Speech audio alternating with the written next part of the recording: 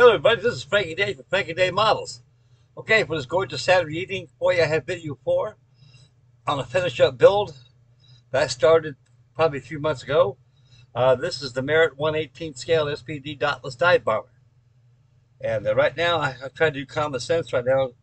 Instead of starting all these darn builds and all these builds I got started, are starting to pile up on me. So I think it's about time to get them all finished, to get them all squared away. Now, I've got I got the Dauntless I gotta finish up on. Actually, I have this thing done probably by tomorrow. I'll be done. And I got my 1/48 scale Lancaster with Tamiya. That's got depreciated and painted. I already matched the canopy already. I got to put that in place. I got to put some 5-minute epoxy, glue the canopy if I do anything. It's already been masked, thank God. And I got this one. Oh, you guys are going to love this one.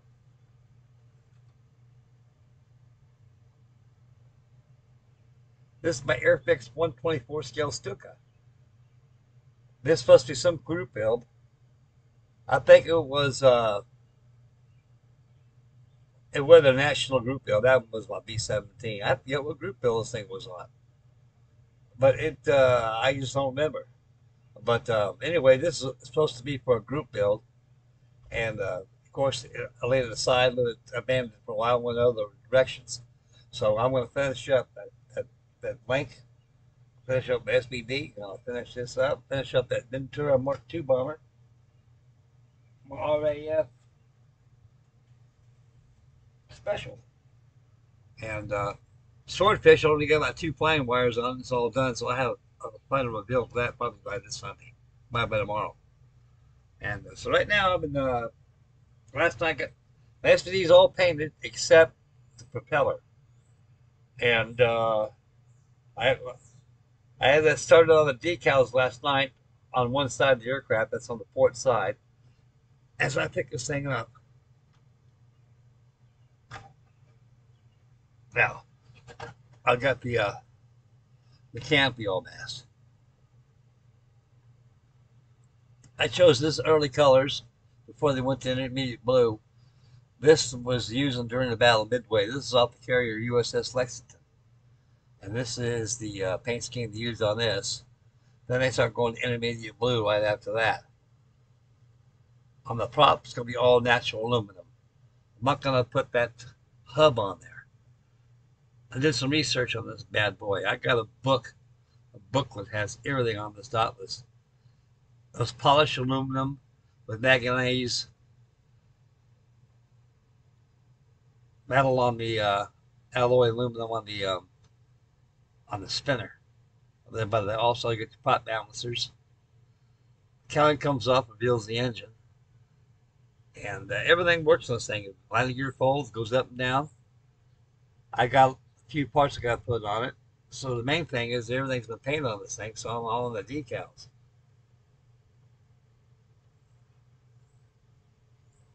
On the other side, it's not. I haven't got none on the bottom either.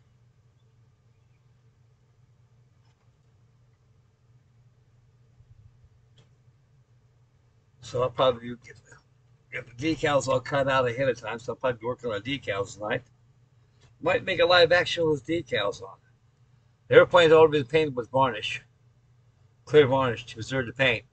I decided not to go ahead and put a wash on it because these things really weren't that old at the time.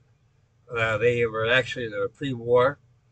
They had yellow wings, polished aluminum fuselage, and in the aircraft carrier call out code colors that they use on it. So when the war got started by 1940, they all went to Navy's blue gray. And right by 1942, they started to change the intermediate blue.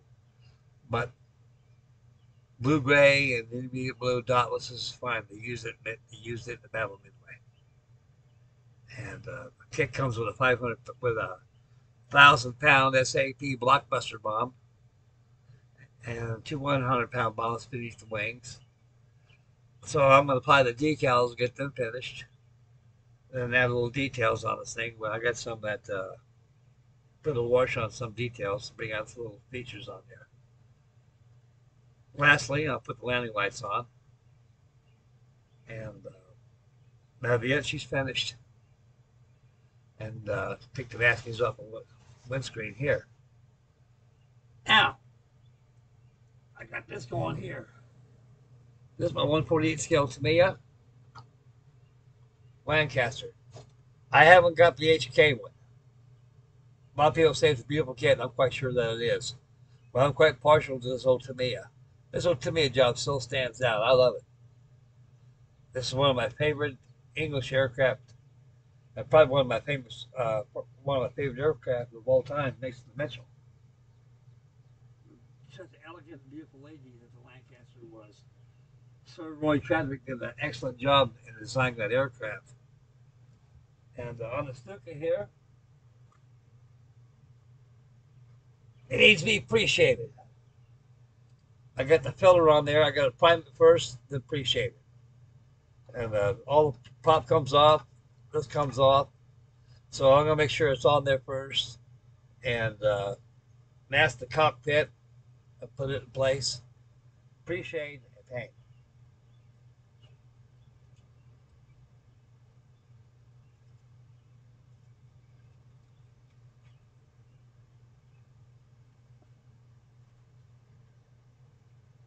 Of course, get the big turbo bomb. This thing's ready for prime, pre-shading, and paint.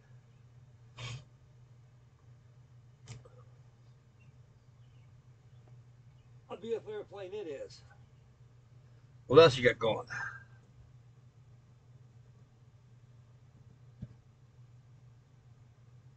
That's about it.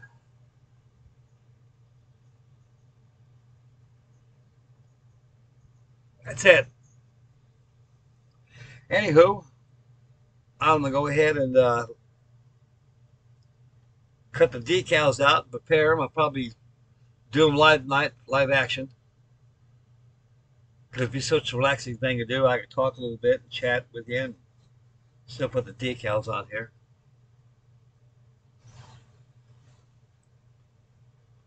And I went and used varnish on this thing. It has a little sheen to it. I kind of like the way it is in between a matte finish and a nice smooth sheen. It has a nice sheen to it. I like it. Man, that's the best Dauntless I've ever had in my whole life. Looking at it, it's about the size of my Gwillows kit. And that Gwillows is something else. That thing was a gimmick model. It did everything but fly. This thing does everything but fly. Everything on this thing works just like a real airplane. Only thing is missing is the pilot and a real right cyclone motor. I don't believe this thing would really fly. And beautiful airplane she is. Oh yeah, this I mean to show you. I got about 8 of these in my stash. I bought these back in 1977. Yeah, the first one I got came out in '74. 1973, the Airfix one came out. I got that from a mail ordering house. What was it called? It's out of Texas, probably Texas, the Squadron. And I ordered that. Then a Monogram came out with this. I ordered that from there. Then I bought 7 more from Kmart. Because back in the mid-70s, Kmart was really in the heyday. They stocked up with these things and Black Widow kits and oodles of old Comet balsa wood kits. I loaded up. I went and bought a bunch of those. This thing only cost $1.85. It cost at Kmart back in those days.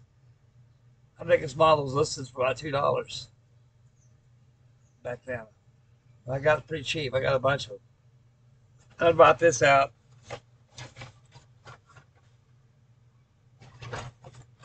I've done a little bit of work to it, not very much. We'll get the fuselage off there. Matter of fact, I think I started here. I did start this here in this trailer. I'm not too certain. I mean, I'll probably made a video with this. And I got the pipe compartment all painted out. And I had a wash there and details and buttoned up the fuselage. This is truly, at the time, this is a very old model, guys. This thing came out back in 1974. Even today, I think this airplane is very superb. I think it is. Monogam, good folks at Monogam, made sure that no stones were uncovered when they designed this kit. They must have got a blueprint.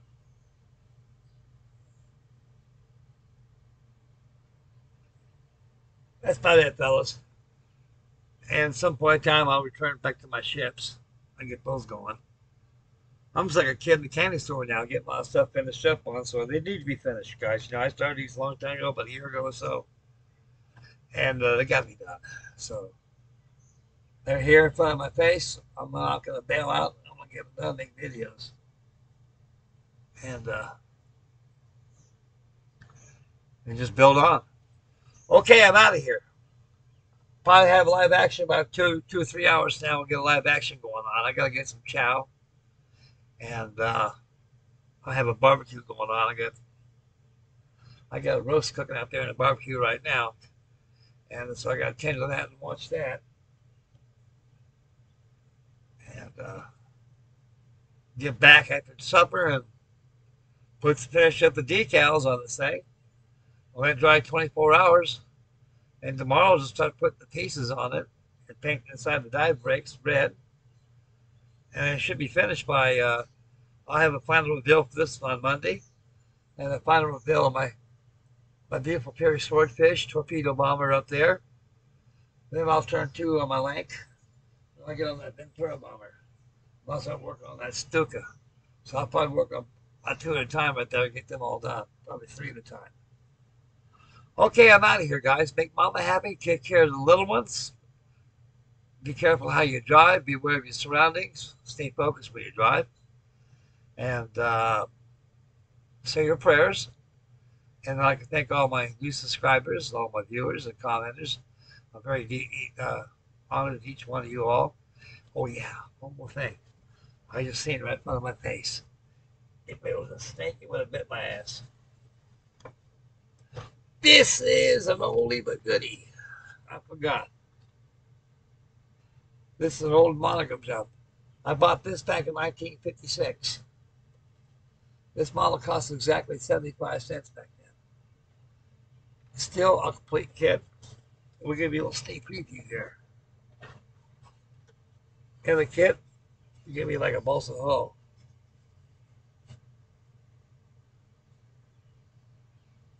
This is the Baltimore class cruiser. This little shaping up, get that knuckle right there, all shaped. This in a way, it reminds you of the old of the Revell one they got. A half-ass full hull or a waterline model, so it looks pretty good. Just build it nifty 50 style. Yeah, I figure you guys get a kick out of that. I got that out of my storage. I got the Sea View down there, the big 40-inch one. I got them all down there, and they're all coming your way. Okay. God bless you all. Say your prayers. Thank you very much for viewing this Dauntless presentation on my video 4. And take care of Mama. Like I say, take care of little ones. And take care of yourselves. See you tonight. This is Frankie Day Model signing out. We'll catch you guys this evening.